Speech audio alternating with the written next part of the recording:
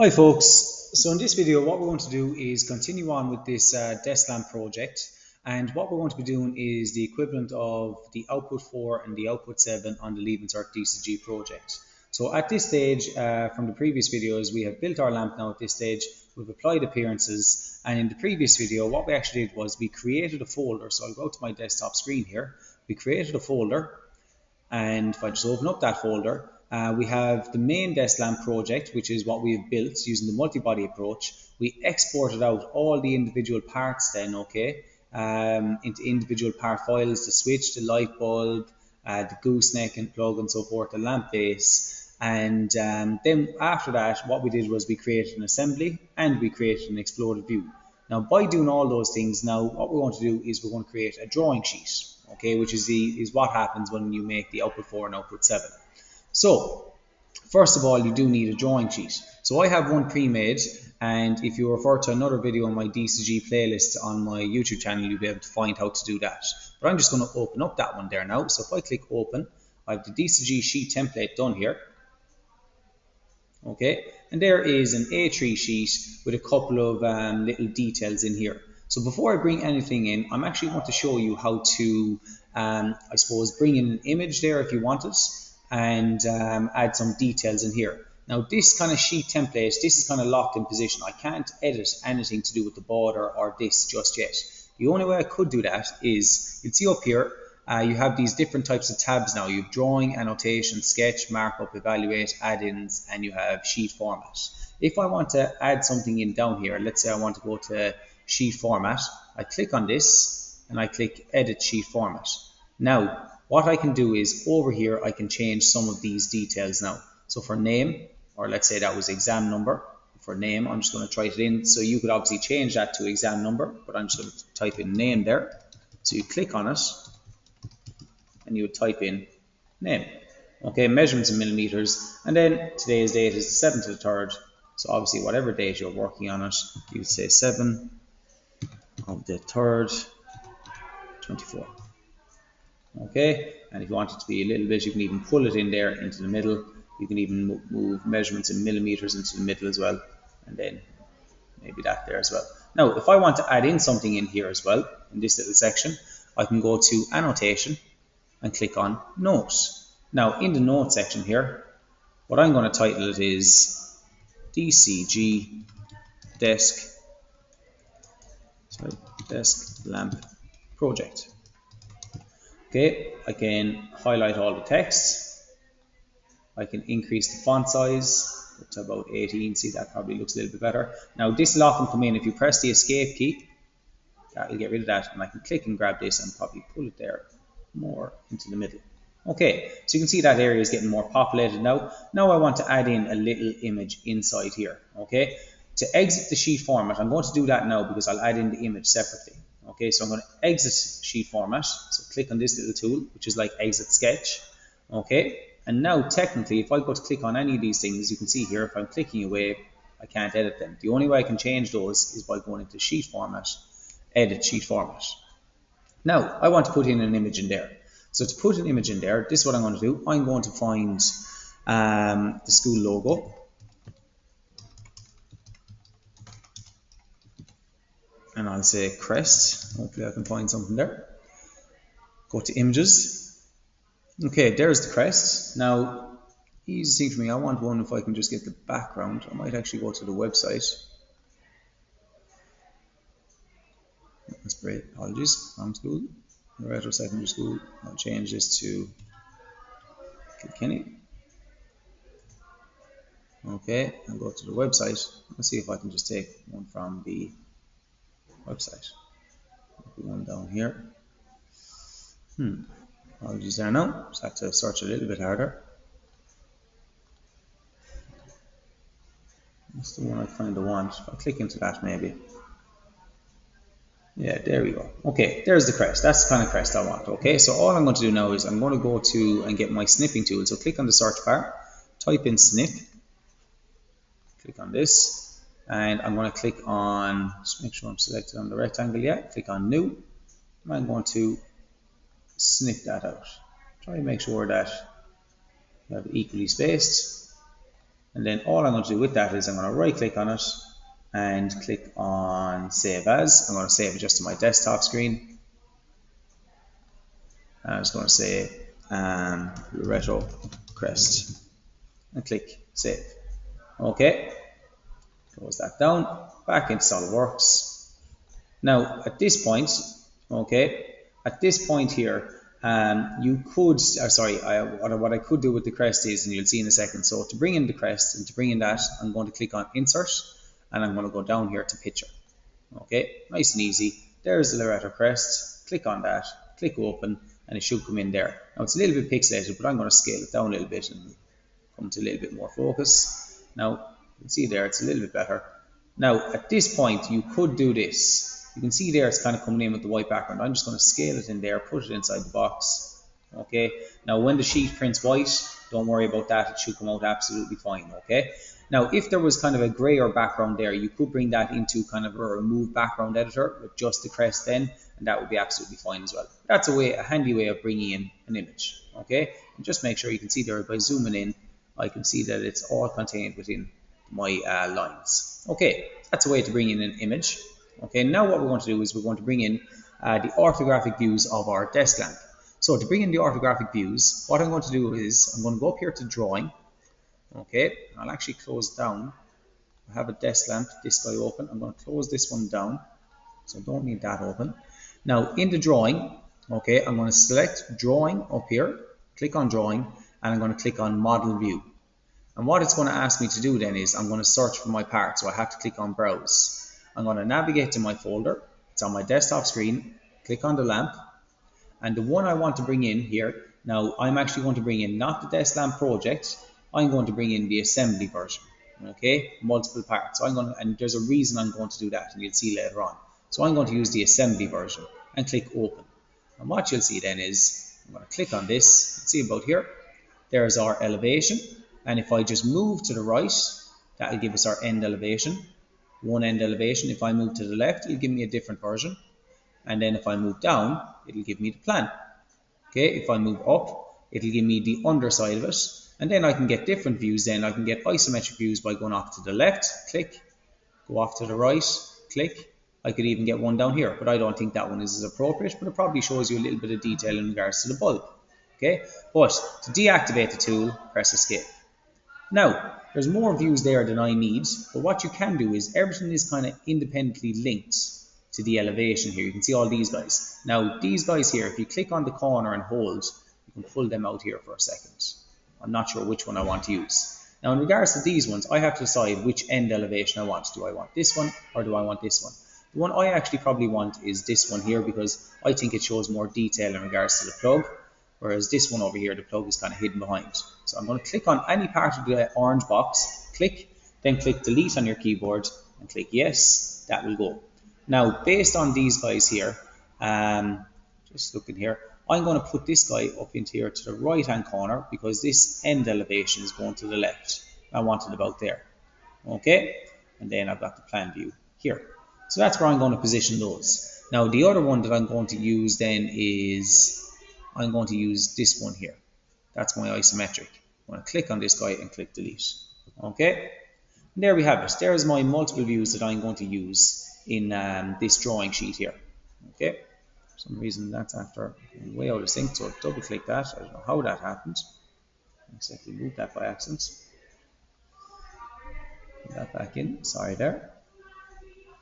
I double clicked on the image. It becomes reactivated. Click narrow. Okay. Now, what we're going to do is we're going to scale these up. So, in normal orthographic drawings, the elevation, end elevation plan, what we're going to do is we're going to increase the size because I want them to be a little bit bigger. So, if I click on the elevation view, which is this one here, click on it, a window will become active here. Now, the only things you really need to focus on here is the display style box and the scale. So, first of all, display style. The one it's currently selected on is the line. You can click on this one here. And when I select that, what you'll notice is everything here is actually showing hidden detail. And that's possibly the one that you usually want. You always usually want to show hidden detail. If you click on this one, it will show color. And then that's realistic colors without edges. That's just a line diagram. and this is the line diagram with hidden detail. So I'm going to click on that, but notice how they've all changed to that. Now these three will be linked together and I want them. This one in a minute we're going to change it to the color. So I'm going to click on that. Next thing I'm going to change then is the scale. So it says here, you can see here on the left hand side, now they're after getting smaller there, click on that. It's gone to 1:10. I'm going to change that to maybe 1:4. Press enter. Okay, size is a bit better. I'm going to go maybe 1:3, see what the difference is. And based on the size of that, maybe I might try 3.5. Okay, I think that's possibly okay. Now with 3.5, you can see here, now I pull this guy down. That's the plan view. Bit tight there. I might even go 3.25 actually. Maybe, sorry, 3.75. Based on my scale, obviously depending on what you made, you'll have to come up with your own scale. Now, I'm quite happy with that. I think that looks okay. Okay, so there we have the elevation, end elevation, and plan done. Now we're going to work onto this guy, the pictorial view. So all I'm going to do is I'm going to increase this guy and I'm going to make it a bit bigger. So click on this guy.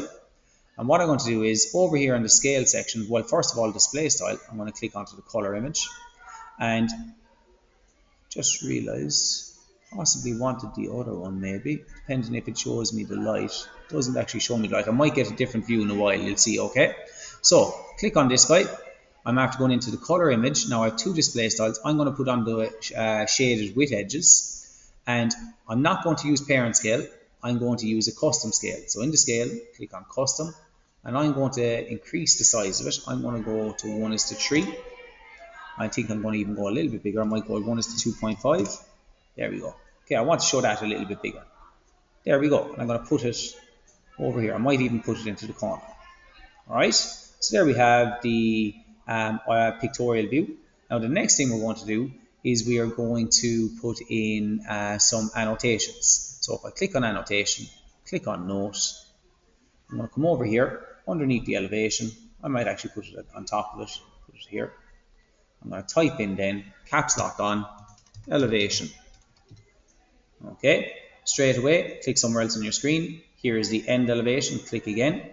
Now I'm just reusing, there we go, end elevation. You can see it's prompting me straight away to put something in. Then down here, I'm going to click on, make sure the arrow isn't selected Tanton. And I'm going to click again and just rename that to plan. Okay, click to accept. And then over here, I'm going to click on down here, and I'm going to rename it as pictorial, which is 3D view. Okay, so there we have our views labeled. Press escape then to deactivate the tool, and it will stop you naming things. Elevation, end elevation, plan. I can move these about as much as I want. Click and hold, and you can move them about. Now, the next thing I'm going to do with that is I want another view. I'm actually going to put in a section view. Okay, really handy tool. And I'm going to put in the section view in relation to the elevation. And you'll see here, I'll probably end up pulling it out to the right, and I'll move these guys. So to do that, what we're going to do is we're going to go to the drawing tab again, and we're going to go to section view. Now a section view is like when we chop something down the middle, okay, or at a certain point. I'm going to click on the section view here. And the one I want to select is this one, the vertical one here, not the horizontal, okay, not the angle, okay, or this one here. I'm just going to click on this one, and that's the one that's currently active, so that's fine. Now you can see a line will come in here.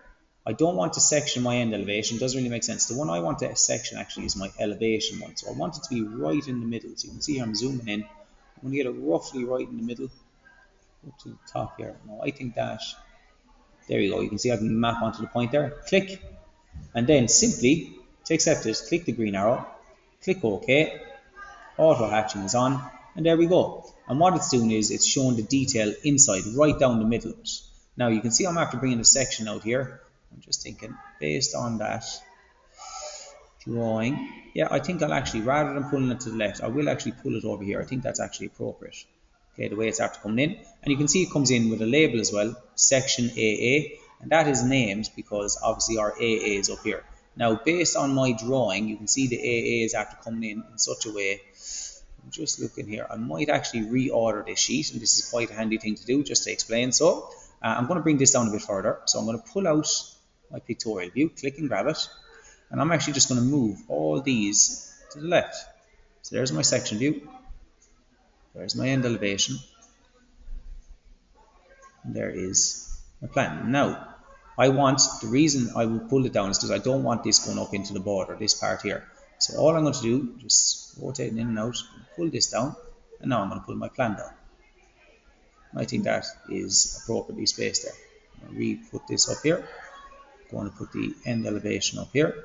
I think the section is nice in there, so that's absolutely fine. You could move it up there if you want. Okay, but I'm just going to leave it in there. And then the pictorial, now I'm going to pull this over here into this space. Maybe put that guy inside there. Okay, now there we have it. We've now done an elevation, our end elevation. We've got our plan view. Pull this down here a little bit, right underneath it. Okay, and we've got our pictorial view as well with our section. And the section is referenced off this guy here, off the elevation, pulled it to the left, and it's showing, you can see there, the detail on the inside. The bulb, we've got the lampshade, we've got the gooseneck, and we've got obviously a little bit of the wire, we've got the switch and so forth as well, and the base. Okay, and it's showing where all those pieces are kind of stuck together, okay, which is a really handy tool.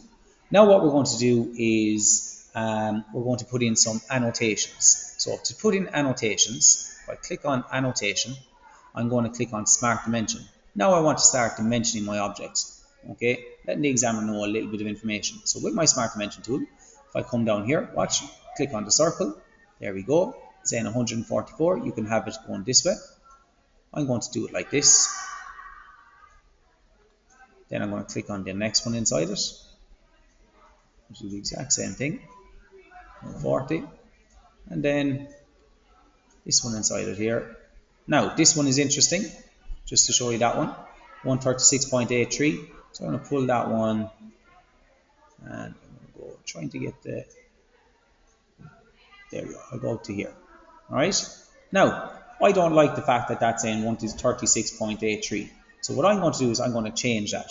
So to change that, just click on it. Now it's currently active, so if I press escape, if I click on it, you'll see a box will open up here. And what it's going to ask me to do then is, if I want to change the value of it, okay, first of all, tolerance precision, I don't want 2 decimal places. So here, I'm going to click on this. I'm going to change that to no decimal place. And you'll see then, it will automatically, okay, it will automatically just go up in value or down in value depending on how high the decimal point was, and click on the green arrow to accept. Okay, and I think that personally just looks a little bit neater. Okay, now I'm going to continue with my annotations.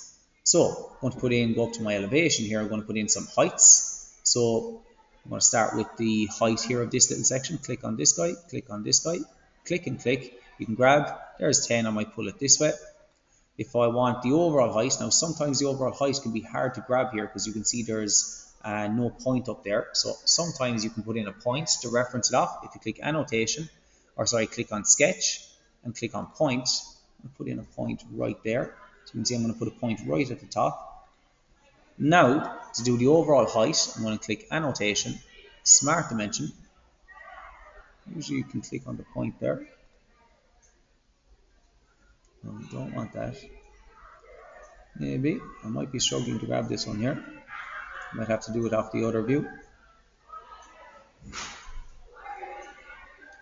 Yeah, I may have to do this off the other view, guys. Apologies. So I'm actually going to Control Z, undo that point. Now I might actually try and do it here instead. So annotation, sorry, sketch, point. Hopefully try and select the topmost point of it. It looks about there. So you can see I'm after putting a little point there. Now go annotation and smart dimension. Click on the point. Click on the base down here. There we go. We can get the overall height. I can pull the overall height maybe in here. I'll pull it out to the left actually. Now once again, I'm going to override that value, or sorry, not override the value, accept that, but then I'm going to click in tolerance, change this to none. And you can see there it's saying 443, pull it into the middle, and there we go. It's after giving me the overall height. So I want the overall height. I've kind of got the overall circumference there of the base, or sorry, the overall diameter, and that kind of gives me, I suppose, the width. And now I'm going to start putting in some other additional dimensions, okay, to give me a little bit of information about the object. So maybe for the plug here, I want this down to here, click between the two, that's saying 22.5. So I want that, once again, I'm just going to take off the tolerance, click none, 23, okay. I want the heights of the prongs, click, click, That's saying 17. Okay, inside it there, I put it on the outside. I put the 23 on the outside as well. Okay, we got the height of the prongs. If you wanted, you could put in a little chamfer angle. Click, click. Now, a bit awkward there. There's probably no need to do that, but that's how you do it. Okay, maybe I want the width of it. Click on this guy. Click on this guy. 47.8. So I'm going to tolerance, precision, change that to none. 48. Okay, come down here and maybe I want the, click on this, 50, perfect, happy with that. Okay, you could maybe do the angle if you clicked on this point. At this point you get a little angle inside there. I think that looks a little bit messy, so I'm not going to put it in. And then if I click on this guy, let's see if I can get the diameter. No, I'll leave the arc there. That doesn't really matter because I suppose that's a wire. Okay, so there's some of our dimensions done in our plan, some of our dimensions done in our elevation. I'm going to put in a couple more now, but I'll do them in the end elevation. Annotation, smart dimension. They usually want between 5 and 10 dimensions. So now I'm going to dimension from this line here to this line. Click on that. Yeah, I'll pull it out this way. Once again, going to override the value. If you want to leave one decimal place, you can, and it could just say 164.2. I personally just prefer when there's none there. Make sure it's not in the center there. Okay, and then let's see if I can get the arc of this guy. Yep, radius 124. Click on that. Happy with that.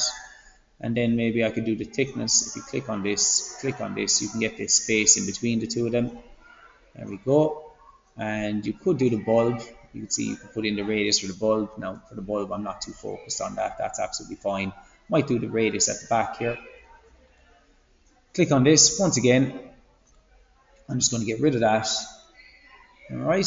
And that's pretty much, to me, given quite a good bit of information there. So I'm quite happy with that now. I'll pull that in just to make it look a little bit better.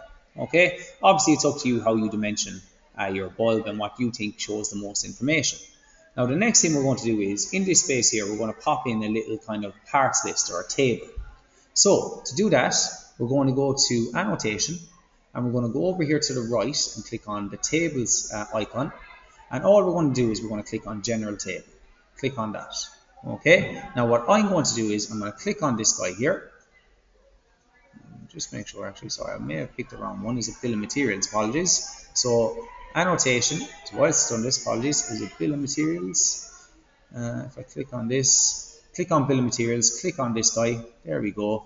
And hopefully then when I click BOM standard absolutely fine, accept that, click the green arrow, and there it is, our table comes in. So just to recap that again, I'll do that again. Annotation, tables, bill of materials, and then it's telling you to select this. So I'm going to actually just select the pictorial view, click on this guy, and then what I'm going to do is I'm going to click on the green arrow. You'll see the table will come in. I'm going to put the table out here, and all I want there, I don't want the description column. So if I click on the arrow, see when I click on the C part here, click on that. If you right click on that and click on delete and just delete column, it'll pull it in. Now click on the little kind of crosshatch arrow here, so I should say the up down arrows, and you can pull the table in, and I'm going to put the table in right there. Now it's very easy then if you want to edit any of these. Okay, you can click on that, you can put everything into the center. I think that looks a little bit better. So click on the B and then you can go left align, right align, center is usually the nicest. If you had more than one part, you can double click this and you can up the value. Okay, absolutely fine. But everything is going to be referenced off my part numbers, but you can edit these tables. And also, if you wanted to create one, you absolutely could do that as well. So there's that little table there. What I'm going to do there is I'm going to give it a little title. So I'm going to zoom in here. Let's pull that down a little bit. I'm going to give that a little title, and I'm going to go annotation, note, I'll type in bill of materials. That's possibly not a bill of materials. It's probably like a parts list more so, but I'll just put in that for now. Okay, this is just for demonstration purposes. Okay, so there's our bill of materials. Now the next thing I'm going to do, okay, before we get into the exploded view down here, is I'm going to start what's the word, kind of highlighting what is what. So if I go to annotation, and actually it's drawing, I think. Is it annotation? So check it. Oh, sorry, it's in annotation, and I'm going to click on balloon. Now, while I have balloon selected, I can actually click on this, and what you'll see that it's going to be referenced off the table. So if I click on maybe this part, watch this, click and drag out, number 4 is the gooseneck and plug. Perfect. If I click in here, number 3 is the switch. If I click in here, that's the lamp base. Click on the bottom part, the base grip. 1, 2, 3, 4. What's number 5? The lamp shade. There we have it. Okay, so there's the lamp shade. Now, I can't technically select the light bulb because I can't see it. So I'm going to press escape to deactivate. But I've labeled some of those. Now what we're going to do is we're going to bring in our exploded view. So to do that, I'm going to go back to drawing. I'm going to select model view. I'm going to click on browse. And this time I'm going to browse from my exploded view. Click on this and click open. I'm going to bring it in out here first because all I'm really focused on, you'll see it comes in there like that. I don't want the side view, I want this kind of view here. Okay, and I'm going to go this direction. Okay, press escape to deactivate. I'm going to click on this guy, click delete, click yes. And now I'm going to click on this guy, I'm going to click and hold and bring it in here. Oh, got the wrong thing there. Put that back in. Select the right thing. Okay, now with that, I'm going to click on it. The first thing I'm going to do is I'm going to put it into color mode. Then I'm going to increase the scale. So I'm going to say maybe 1:5. Let's see how that looks. I might go even 1:4. Let's see how does it fit? Just about. Might go 1:4.25. Maybe 4.5 actually. Okay, just working within the space that I have. And there we have 1:4.5. And now at this point, I'll go back to my annotation, select balloon. I'll actually just put the little balloon in there. Now, it probably doesn't look as nice, but based on the one that I previously chosen, that's it. But I want to annotate that, annotation, and all I'm going to write in here is caps on, exploded, view. Okay, and you can see we're filling up the sheet. Okay, now the last thing inside here, okay, we can put in these little kind of detail views. So to do that, what I'm going to do is I'm going to go to annotation, drawing. We've done a section view. Now I'm going to do a detail view. Detail view is a very handy tool. So if I want to show some detail, if I click on detail, let's say I want to show detail of the switch. Okay, so with detail view selected, all I'm going to do is I'm going to click here, click once, and you'll see a little circle come in, click, and automatically it's giving me an enlarged image of that. So look, I'm going to pop it in down here. There's a little detail view. Now the title will come in there, detail B. So I can actually, if I come over here and I double click on the letter B, I can change that and I can say, type in switch. Now it may not look as nice there, but I'll probably pop it out here. Probably looks a little better, but notice how it has changed over here from detail B to detail switch. And you can also then, you can increase the scale of this guy. So if I click on that, it says 2:2.25. I'm going to increase that to maybe 2:3 is actually getting smaller. I'll say 2:1.5. There we go. After making the switch a little bit bigger there, you can see this will kind of come in around it. There's our switch, and I'll pop in one more detail view then. So if I go annotation, drawing, detail view, and let's say I want to show some detail of, I'm just thinking here, you could do it off of this guy. Let's say I want to show some detail of the gooseneck. Pop it in there. Pop it in there. There's the little gooseneck. Now I'm going to increase the scale of that guy as well. I'm going to go 2:1.5 again. There's our guys. Now I'll pull this up. Double click C. I'm going to change that to neck. Put that down there. And you'll see here it has changed to detail neck. Okay, and I think that fills the space appropriately. And you can see there kind of just showing that. Now I can change this color on this. If I clicked on this and just went to the line diagram, I could go into that one, or I could go into that display style without the edges. That's with edges visible. This one without. Now with edges I think looks, based on the image there, I think with edges probably looks a little bit more appropriate. Okay, that's obviously showing the curvature in the neck there. But there you have it, folks. The only other thing that you could include on this then is possibly some photorealistic images. And I have that done in another video on my on the YouTube channel under the section on SolidWorks, okay, for SolidWorks inside there. But essentially that would be a drawing sheet completed, okay, and that all that we've got in there, we've got our 3 views: elevation, end elevation plan, we've got our section view, we've got our exploded view, we've got our pictorial view. Trying to pull this out here to switch, yeah. Our pictorial view, we've got parts list, we've got some detail views, and we've done our annotations, and we've even edited some of our kind of little section down here, and we brought in a crest. So quite a lot done there in that video, and you can see there kind of obviously the layout is up to you and how you kind of display your model, whatever you have made, okay? So there we have it, folks. That's the last video there done on the lamp. I hope you found those videos helpful. Okay.